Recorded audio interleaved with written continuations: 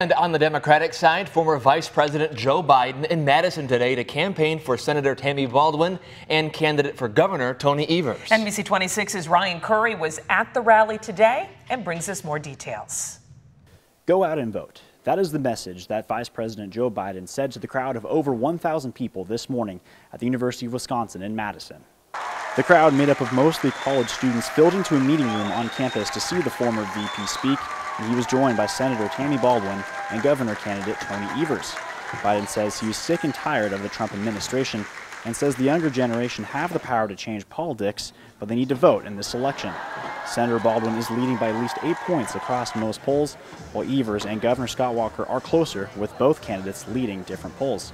Vice President Biden says he believes young voters can shape a brighter future for both the state and the country.